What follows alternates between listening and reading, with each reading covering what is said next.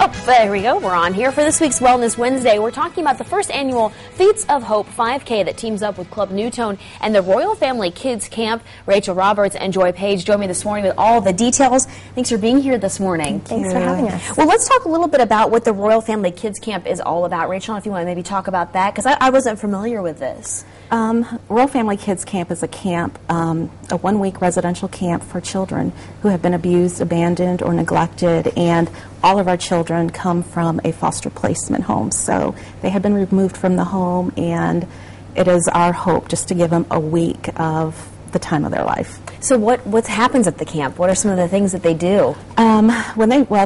They first of all arrive at camp in a limousine. They are treated royally. So some of the activities that they experience is archery, climbing the rock wall, swimming, fishing.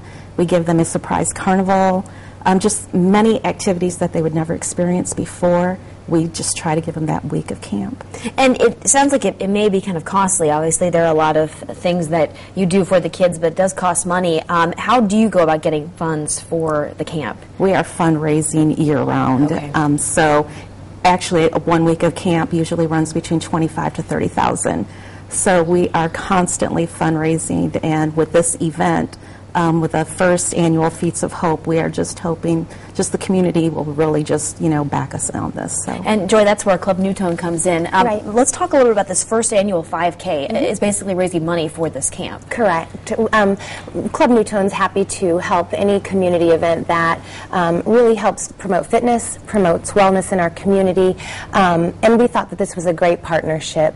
The event's going to be on April 23rd, and we've got registration details on our website, so you can print out sponsorship information, register online through the Club Newtone website, and hopefully we'll drive up attendance and some awareness about this first annual event. So right now you're trying to get people involved in the walk run, but also getting sponsorships. Is that also something that you're accepting? Correct. Anytime that we can get awareness and funds to help the overall Royal Family Kids Camp, that's what we want to promote. The actual event, which is on April 23rd again, for the 5K is what we're here today for, but definitely throughout the year they're constantly fundraising for this great cause.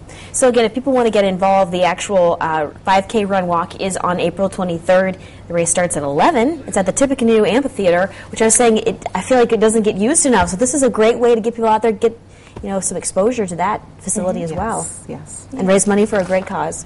Thanks for being here this morning. Thanks for having us. Well, coming up